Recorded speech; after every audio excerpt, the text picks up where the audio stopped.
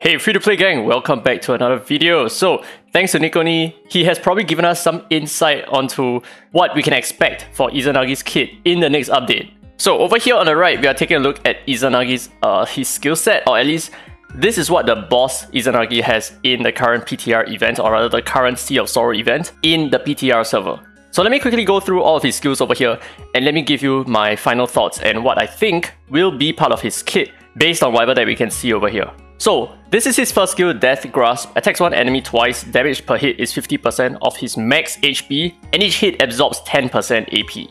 This seems a bit overtuned because it's 50% of his max HP. I understand this, but the next skill, Thunder Surge, attacks all enemies 3 times, damage per hit is 40% of his max HP, up to a total of 120%. Each hit has a 40% chance of inflicting stun for 1 turn. Amazing! Now finally his third skill, Abyssal Crossing, gains Rashomon, grants all allies recovery, attack up and crit rate up for 2 turns. Very similar to Dahlia except that we have an extra recovery here, and he gains 1 extra turn afterwards. So these are all of his skills, and I will share my opinion a little bit later on. Now some of you guys might also be saying that, okay, he's a boss so his skill set might be completely different from the actual Izanagi itself. Now let me show you what the Yuhime boss skill set is within the event itself. So if you take a look at her skills, this is her first skill, it is exactly the same, oh my god. Holy, it's exactly the same as her current skill set. Like her second skill as well, it is exactly the same. And her third skill, it is also exactly the same. So I'm going to assume that his skill set would also be exactly the same, but I do feel like maybe the multipliers are a little bit too high just because he's a boss. But for the most part, I do feel like this Rashomon buff, it is going to be within his kit. I am almost certain of it. So I think his third skill is probably going to be exactly the same. Because I don't think they're going to create a new buff just so that they can use it for just one specific boss and that's about it. I feel like it is possible that this is actually going to be part of his skill set. As for his second and his first skill, I feel like maybe the multipliers should be reduced a little bit and that might be it. So in terms of his stunning kit, I feel like this is still pretty much okay. As for the damage, maybe this would be reduced to about 15%, for example, and maybe for this, it could be reduced to about 25%. Because at the end of the day, we still have to check for defense and all that, so the damage that he does might not be as crazy as it would be, but it's still going to be pretty crazy just because he is going to be potentially the first HP bruiser that we actually have.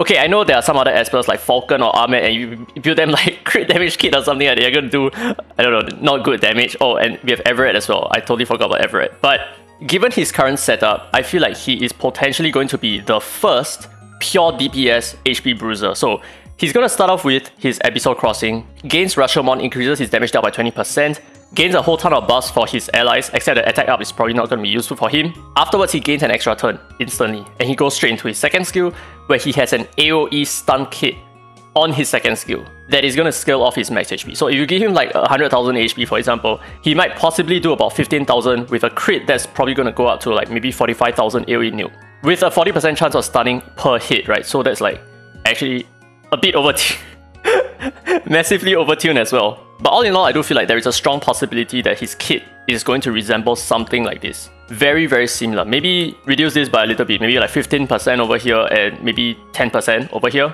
Or maybe 10% is still a bit high because he's 3 times. Maybe like 5% over here.